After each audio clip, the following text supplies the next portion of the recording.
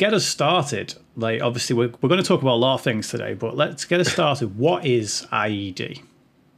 Intermittent explosive disorder is a disorder that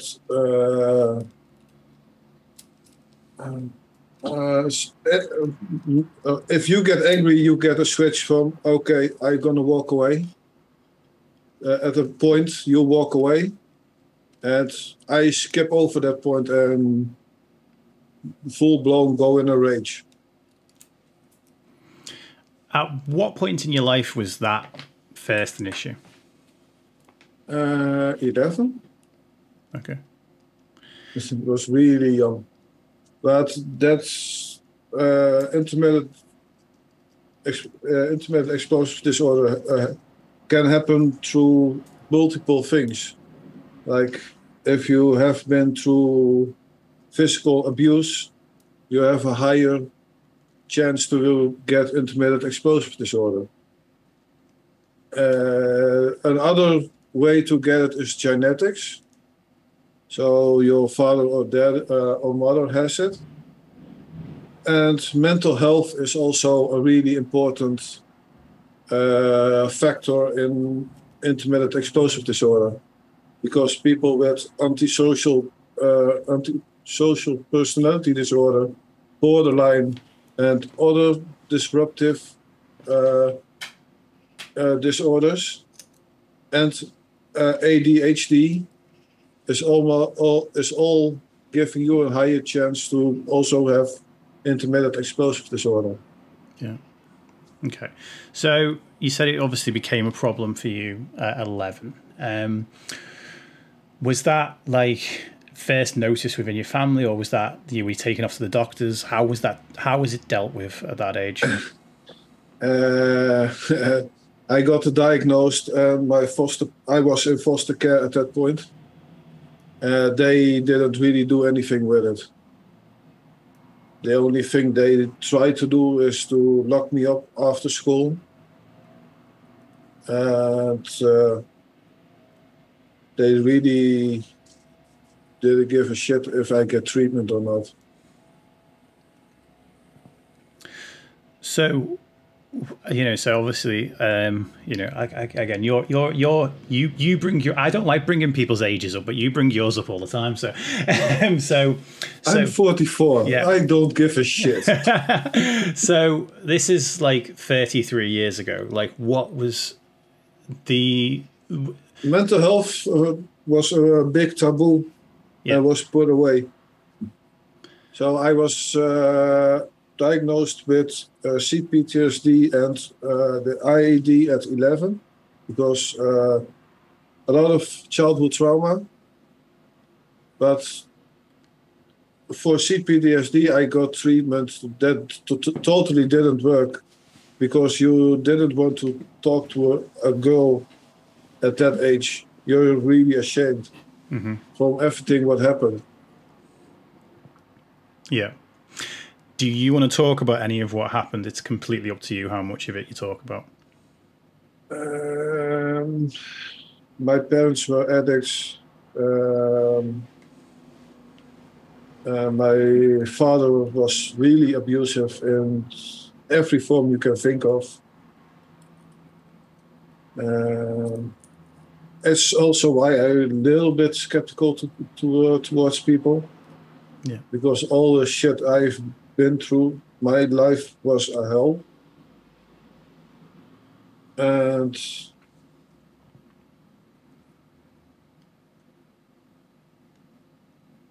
in the years, it got better. There was better help for me. There were more diagnoses that really helped me. I don't want to go.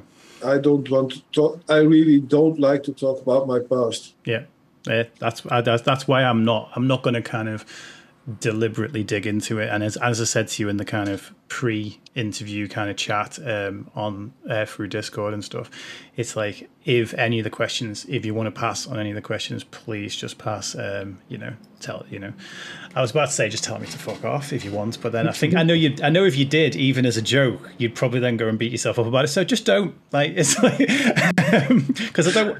You know me too well. We don't want that.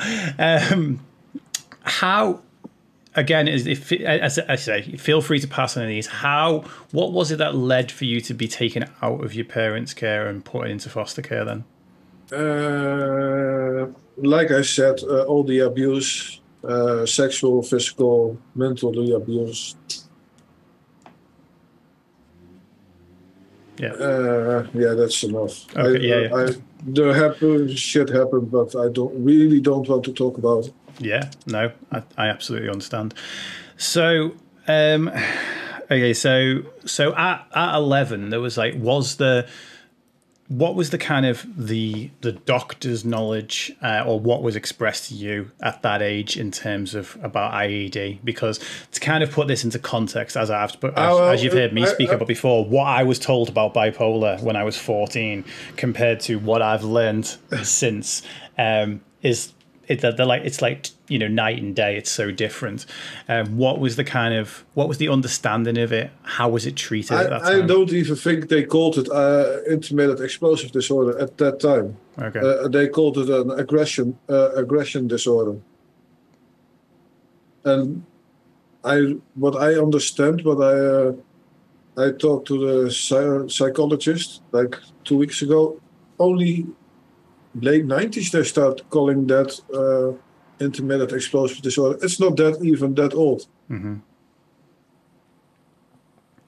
So for yourself, how did the treatment how has that evolved over time? So from when you were 11, they gave you some therapy about it.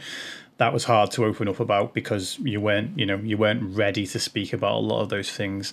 How has your treatment changed over time? It took me a really long time. Many therapists, many different types of therapy they tried on me. And only in the last 5 to 10 years, it got really well.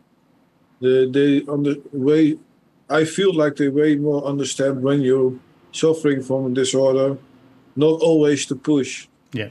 But I felt growing up and getting therapies, you were pushed to talk. Mm-hmm.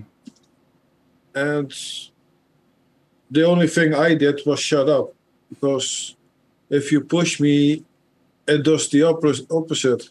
I just shut down. Yeah. So what, and you say obviously in the last 10 years, what has changed? What is helping now? They're not stretched to one type of therapy. Sometimes they try something else. Well, during CBT, I hate CBT therapies, but they are not for me. But they try some outside of the box things with you, and that's made me feel like at least they're trying to help me. Yeah.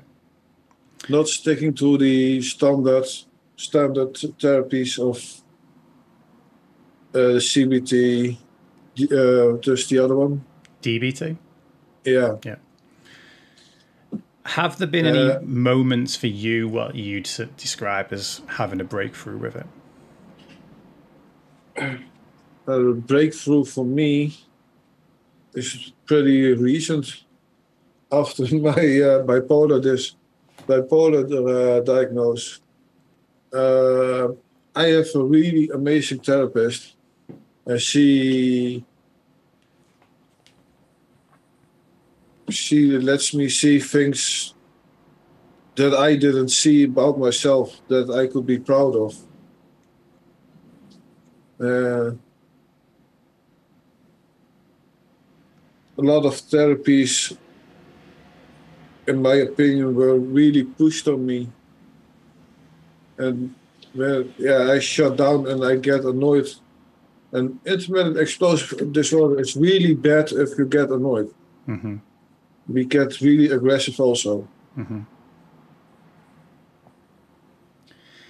Is that something that you have? So, is that something that you have more control over now with the therapy, or is it more so you have more understanding and people around you have more understanding?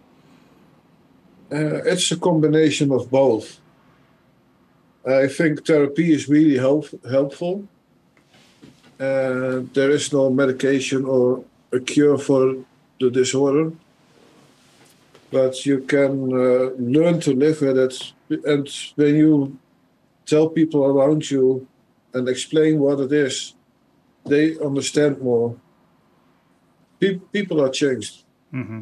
Mental health is not longer a really stupid thing where people walk away from. Yeah.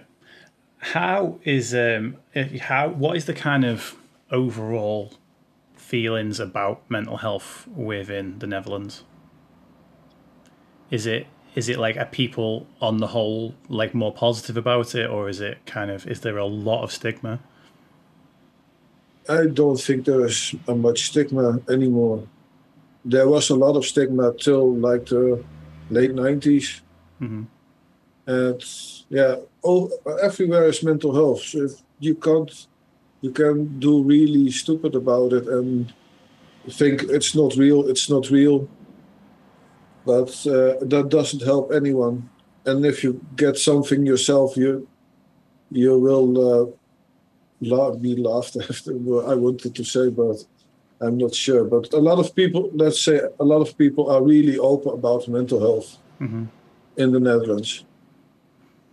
And it's really easy to get mental health help if you really need it. Yeah, that's good. How this is possibly a kind of mean questioning. Again, this is from kind of knowing you through conversations we've had over the last couple of years. How would you say your attitude is about other people's mental health versus your attitude towards your own, and is that changing? I give everybody a slack with mental health, and I beat myself up. You know me. Is that something that you are? It's getting better, though.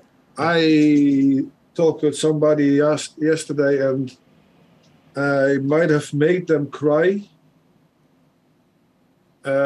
because I said I was proud of myself for what I've done with my life so far. Mm-hmm. Well, I'm proud of you too. Actually, I promise that I'm not making you cry today. So, let's just slide straight past that. But I am. But yeah, it's. I forgot what I was going to say because a raid came in and distracted me, and I wasn't going to. Thank you, raiders. I don't normally thank directly in the middle of a podcast, but my attention got fractured, so now I am doing. But I will thank you properly if you're still here in about 40 minutes. But I'm in podcast mode at the minute, sort of, kind of. So, with yourself, you mentioned obviously your parents being addicts, and I know that like addiction is something that has been a part of your journey as well. Like, what, again, only to the level that you're happy to talk about, what is the story there? I need to tell it again. Okay, I told this yesterday. I was really young when I started using drugs. I was almost 11, almost 12. Just started smoking weed. Then I got over to ecstasy, amphetamine, and cocaine. Till I was 22. And my friends, I love them because they saved me, because they got me in a program from some rich dude from the Netherlands, and got me in a rehab center in South Africa. So I didn't walk out of the rehab again. Mm-hmm. And that I was 22 when I come out of the rehab. And since then I had one relapse, and I'm 22 years sober. You've got to be proud of yourself for that, right? Like, do you realize? I'm about to go, actually. Do you, like, I mean, because I've only ever heard you talk about it in pieces before, so I didn't realize. I mean, like, do you realize how one relapse in that amount of time, do you realize how rare that is? Like, do you realize what kind of strength that takes? And now you could sit there and say, oh yeah, it was just a really good relapse, it was just a really good rehab program, and you could, you know, say that was blame the program or whatever, but no, you did that. Now, over that program in the rehab, they did dual diagnose. So they did the addiction part, and they did part of your mental health. So you understand better why you were addicted. Yeah. Yeah. I mean, and that's a really great system to work with. Yeah, it's what's necessary, because I mean, here in the UK, dual diagnosis is like it's almost a death sentence. I actually know people that it has essentially been, because the mental health services are like, well, you've got to stop the drugs, and the drug services are like, you've got to fix your mental health, and they basically just play tennis with the person, no one taking responsibility for them, just knocking them back and forth. And so to find a centre that actually says, right, well, we're gonna, it's, you know, it's like we've got two problems, so and we can't deal, and we can't deal with either one of them first, so we're gonna just deal with neither of them. And that's just, I don't understand how that is seen as the right way to handle it. You know, it just doesn't make any sense even when you say it.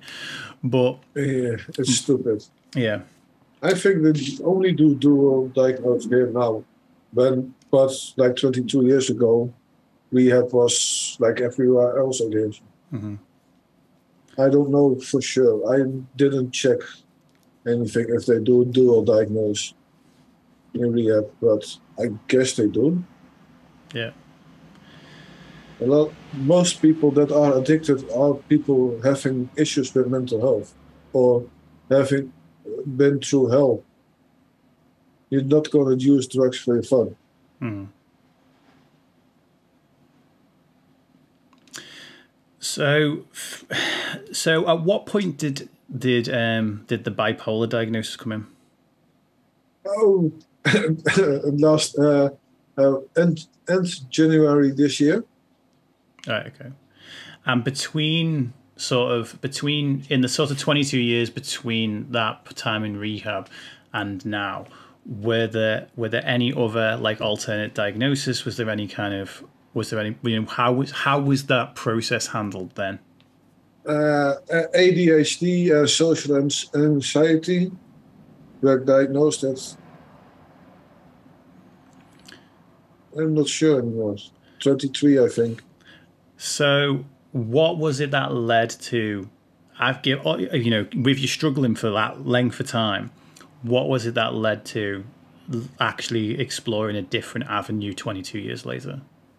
We tried to get more research done, but they just didn't want to do it, because they said, yeah, but all the diagnoses you have overlaps with all the other diagnoses, so it's probably those diagnoses and not what you think it is. But they didn't want to explain me why I didn't sleep for 6 to 8 days. Hmm.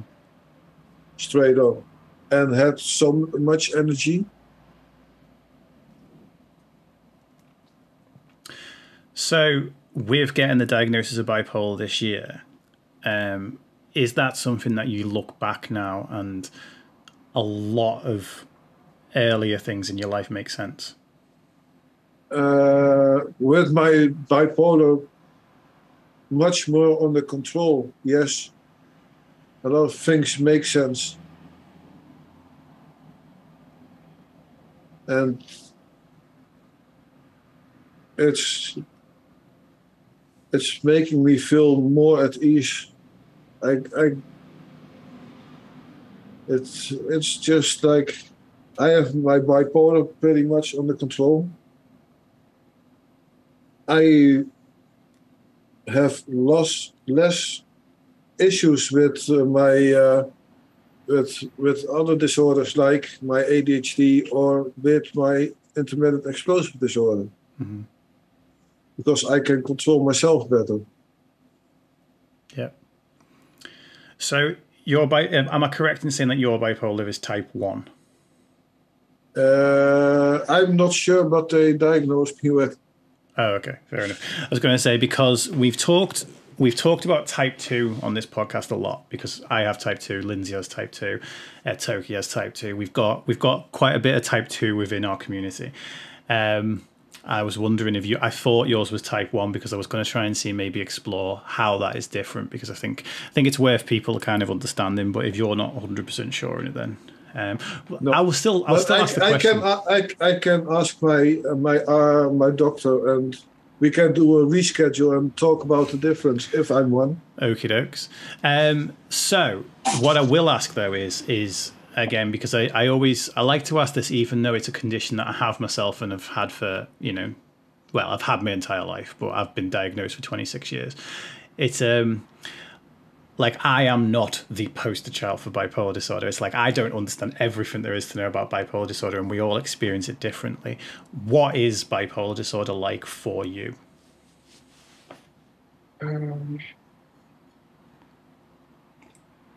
Now it's okay. Now I have something. Okay, yours is okay, man. Isn't what's going on? I need this therapist of yours. My mic can switch off. I need this therapist of yours, and I need a support bunny. No, it's manageable. Of course, I still have my high points and low points, but it's not that hard anymore. Medication, therapy, my bunny, it all helps. Yeah. How does your current therapist, basically, how do they handle these, as you say, there's all these diagnoses, there's a lot of overlap, and a lot of doctors in the past have said, well, we don't know if it's this one, if it's that one. It's like, how does your therapist navigate that?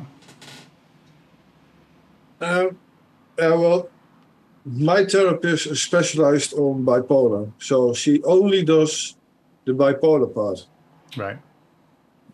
And the Netherlands, for almost every diagnosis, have another therapist. Okay. So you get a specialist for each condition? Yes. So if you had like a specialist for the bipolar and a specialist for the IAD, would they actually work together, or would it be more like they're not communicating and you'd have to regurgitate things a lot of times? I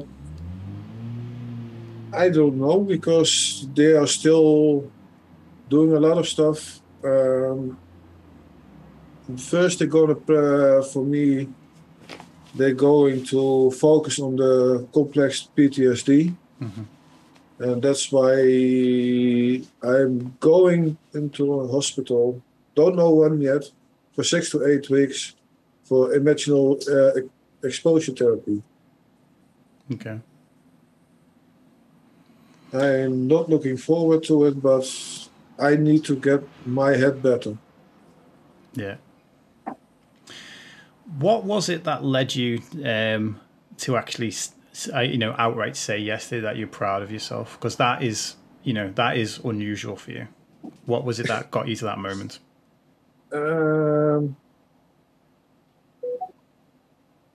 The fact that everybody around me says that I changed. I'm more mellow. I'm starting to less beat myself up about things I can't do, or what issues that happen where I can't help it, that it happens. How do I say that? Things that are out of your control. Yes. Yeah. No, it's important. I think, it's especially when you've got any condition as well. There's two ends of the spectrum. There's beating yourself up about absolutely everything you do, and then there's letting yourself off the hook for absolutely everything. And in either of those two situations, we end up with problems. So a person who beats themselves up about everything that they do, both the things that are within and outside of their control, whereas that person thinks that everything is their fault, they're going to have problems. Whereas a person who essentially uses the condition as a way to kind of brush everything that happens under the carpet, that person's probably never going to take accountability. That person's probably never going to realize that actually within these conditions there are things that are within my control. And sometimes it's my diagnosis, other times it's just me being a dick, and I say that having been the person who is that dick sometimes. And I think people tend to the pendulum tends to swing both ways. A lot of times, especially when trauma is present at first, it pushes a person to believe that everything is their fault because everything was treated as their fault when they were little, and it's very, very difficult to get that. When you get that, when you kind of tell that person, no, look, these things happened to you. The condition means that these reactions are kind of more normal, for want of a better word, for yourself. And then it's finding that right spot on that continuum, and it's different from person to person as to how much of your condition is within your control and how much of it is without.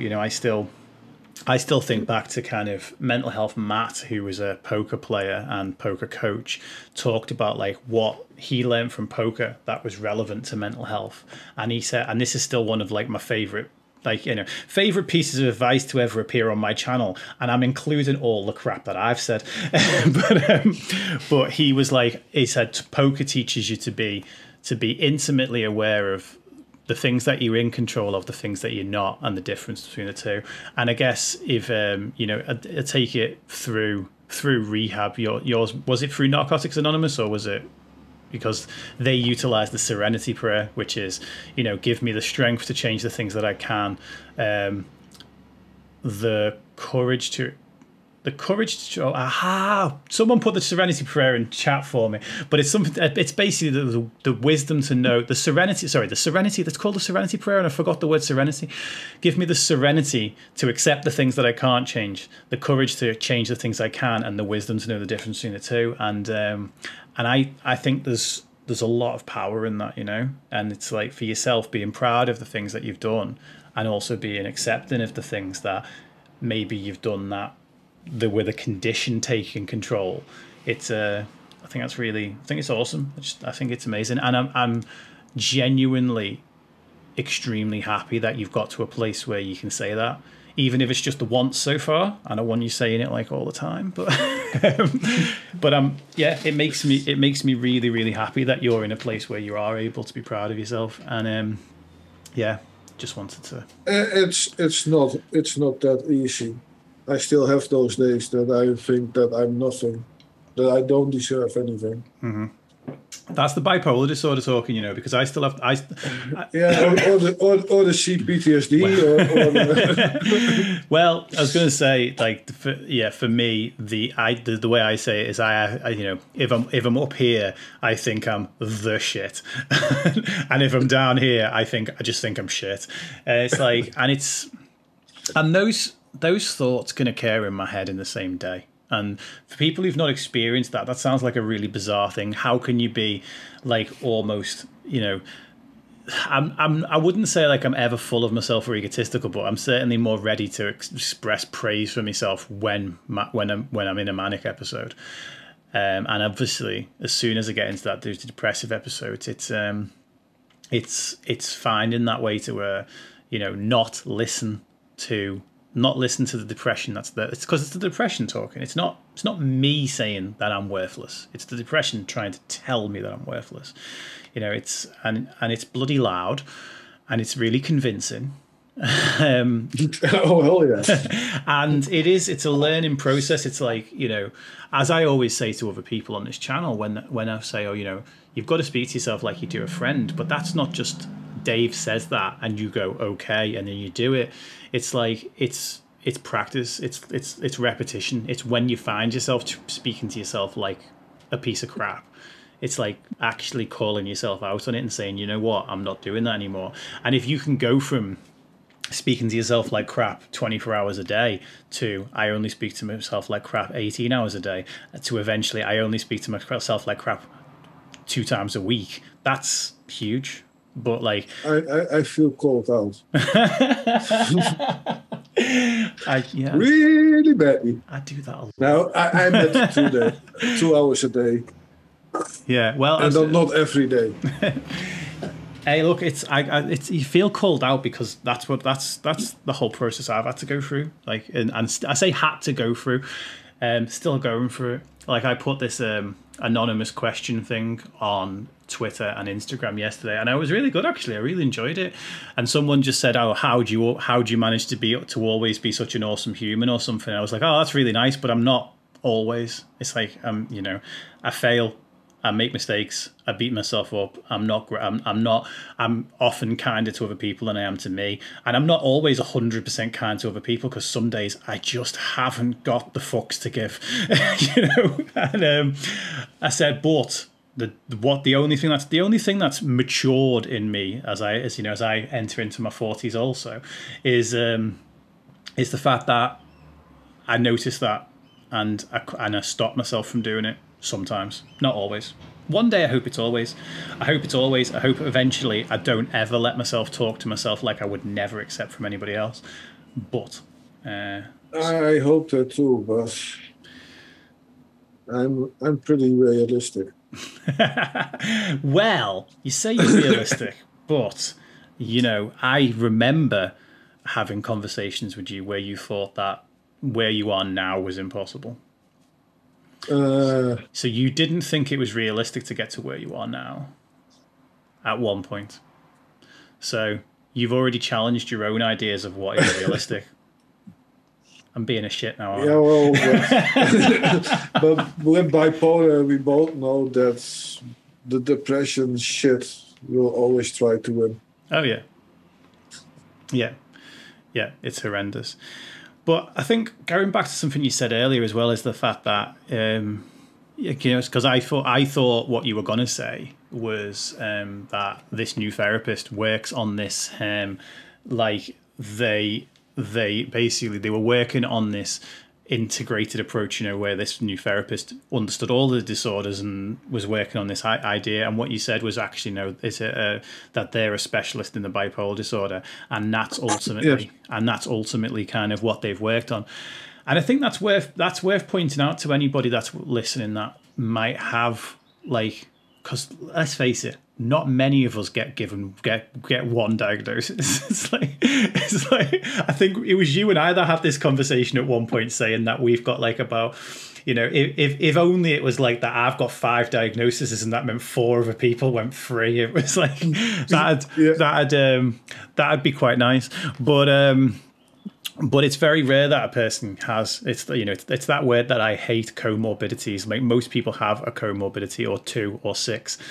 But when you can really easily fall into the trap of thinking, oh, I've got all of these things wrong with me, so if I fix this one thing, like what difference does it make, you know? Whereas for yourself, you were like, actually, by focusing primarily on the bipolar disorder, it actually makes the IED a little bit better. It makes the CPTSD a little bit better. It's like your experience has been like that implement. Is that safe to say? Is that fair to say? Yeah, that's fair to say. Yeah. You can all scream, yeah, well, focus on one and the others. Yeah, well, they focused on my bipolar. My bipolar is much better under control. Yeah. I'm sleeping at night. That's nice. Yeah, I sleep 6 to 8 hours now. That's awesome. Yeah. I was going to say, because I've known you in the past to go days without any, or like 2 hours. Yeah, but it's also because I get a medication as antipsychotic, and for me it also works because of the low doses as a sleeping pill. I only never can pronounce the name. It's okay. We're not supposed to talk about meds on here anyway. Well, not in a way that makes a person go out and go, "Oh, I'm going to get myself some of those." Always speak to your doctors, kids. Always. Also, results may vary. It's like I'm working for the company, isn't it? Like, you know, taking this may actually cause you to bleed from your butthole. It's like get the small print in there. We are not responsible if you make inappropriate posts on social media. That's so weird when you see American commercials. Yeah. 20 minutes worth of... All pharmaceuticals. That's so illegal in Europe. May cause all of the things that you're trying to avoid. Yeah. This antidepressant might cause depression. What do you know? But yeah, it's an interesting system they've got going on over there. I think it's like I think they give out meds like far too readily, and then other countries maybe hold them back a little bit too much. It's like, again, the right answer's probably somewhere. It's somewhere in between. Yeah. I've just got distracted again by chat because Cassandra says I have a nice naked face. It's like, yes, that is true. I do not have a beard right now. It's coming back. But and here's, look, that's two times. Chat's distracted me. Stop. I need to just switch this monitor off. But I'll leave it on in case anything really, really important comes in that I need to give direct attention to. And even when that happens, I still don't do it. So that's and now I need to like get me train of thought back to what we were talking about. So I mean, going back to again that same thing is that with dual diagnosis, as you said, it's like if a person has a mental health conditions alongside drug addiction, it's like actually oftentimes it's not alongside. It's like the drug addiction is a result of the mental health conditions, or at least trying to escape those mental health conditions.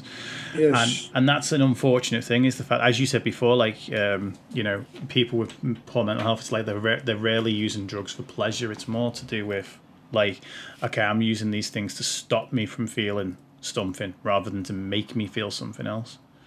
Yeah.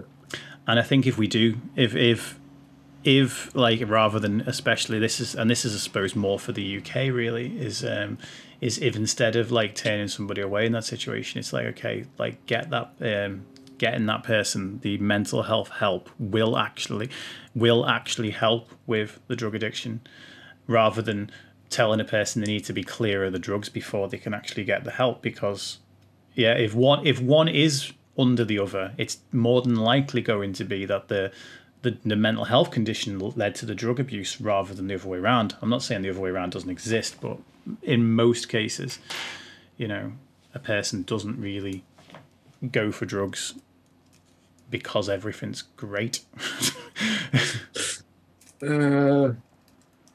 I didn't. Yeah.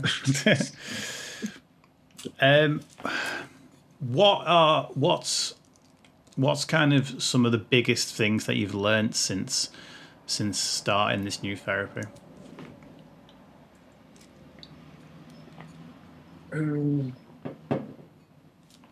What did I learn?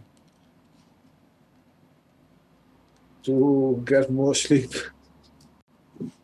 It's really helpful for people with bipolar to sleep enough. Yeah. But also, what do I stuff in my mouth? But at the health service they also do a yearly fully body check, physical health check.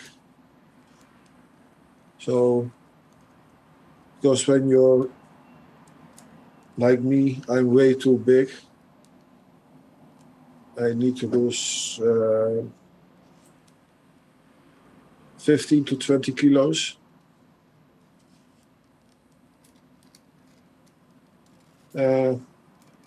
But they check also my blood pressure. I did never had an issue. I have a blood pressure issue. Mm-hmm. So now I'm at the doctors for my blood pressure to get sorted. But what I learned from my therapy is that it's okay to feel shit when you have a bipolar depression. I always tried to beat myself up about it, Mm-hmm. that I was stupid, that I was that it wasn't okay to be depressed. But I'm more positive since I'm having this therapy. Yeah. I understand that nothing is always my fault. It makes me more relaxed. Yeah.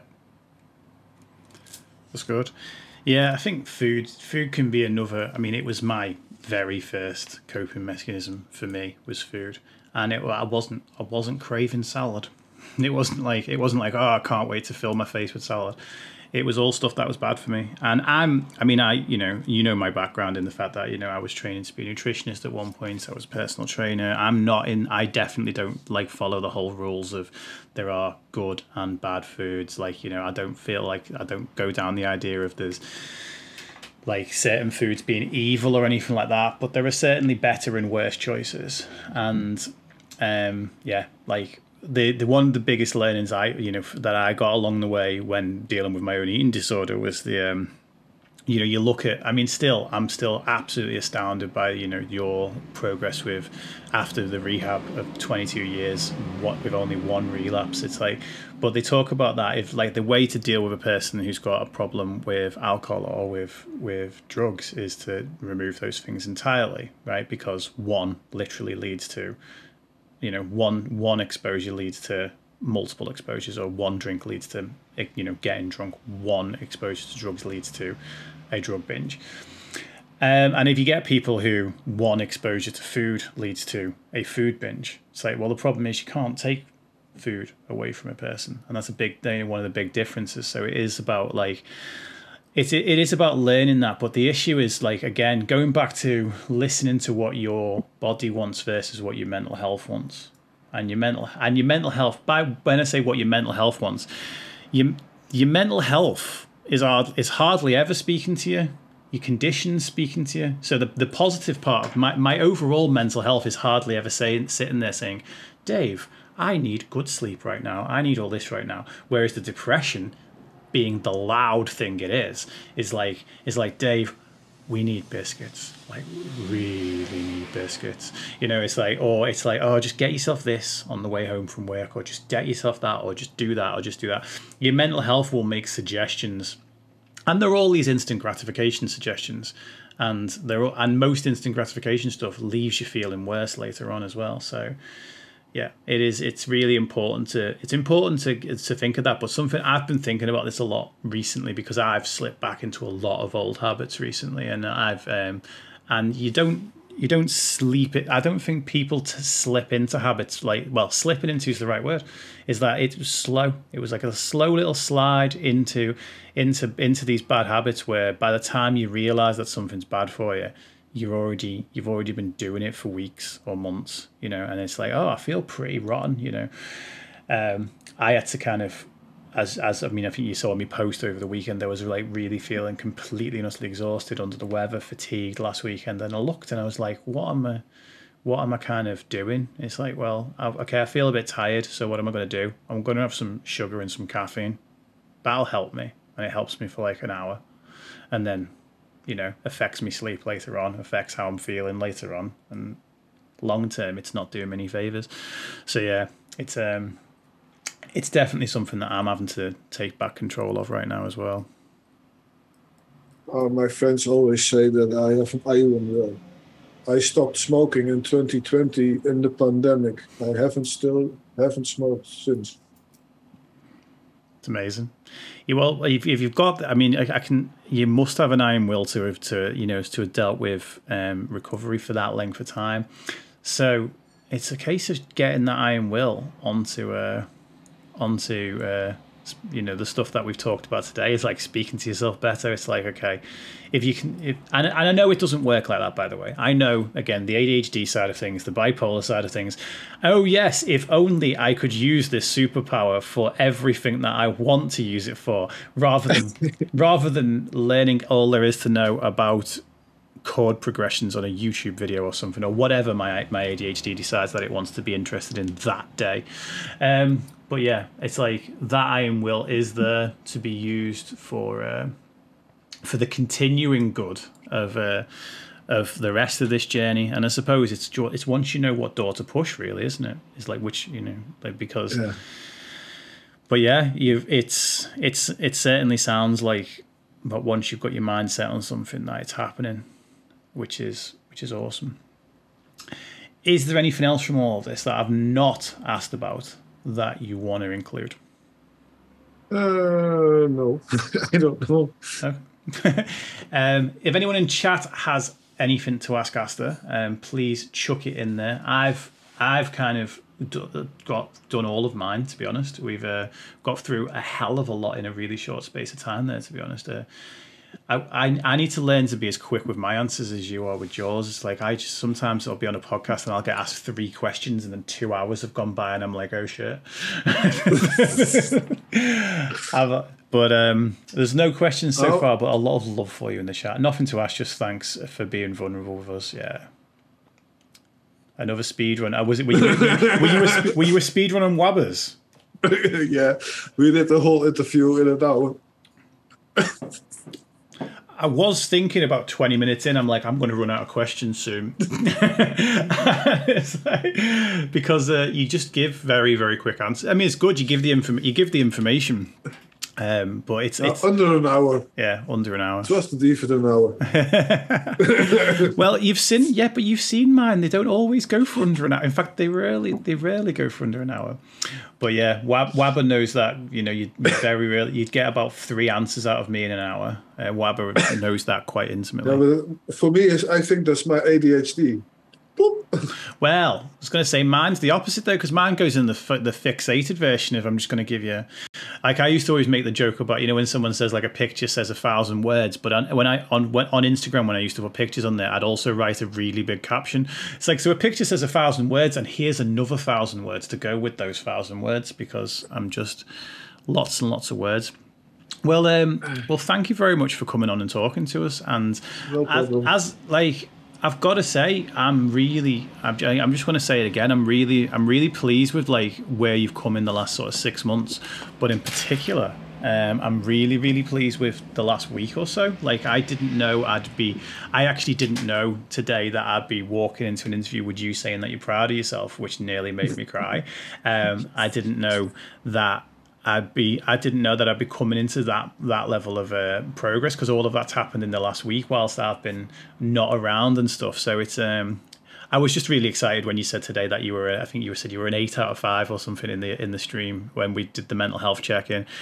And I thought that was just down to being excited to speaking to me, but it sounds like there's a hell of a lot going on there, and it sounds like there's some really, really big steps are being made, and yeah, I think that's just utterly fantastic.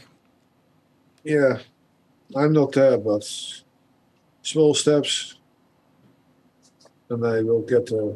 Yeah, and look, we'll continue to support you and all of that, and it's been a pleasure to kind of be, I say by your side, like remotely via text chats and stuff, but it's just been a pleasure to see that progress. As I say, particularly over the last 6 months, because what I said to you before is like when you said about being realistic, is there was a point where you didn't think this was realistic, and you know what? Did I say that?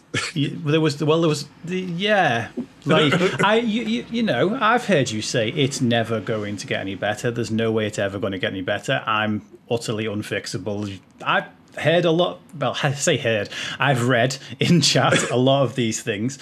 So to come this far, and I'm just going to, like, first of all, not to discredit how far you've come so far, I really think this is just the beginning still for you. So it is the beginning, a beginning of a better life. Yeah. So, yeah, amazing. Well, thank you so much for joining us. And no problem. Yeah,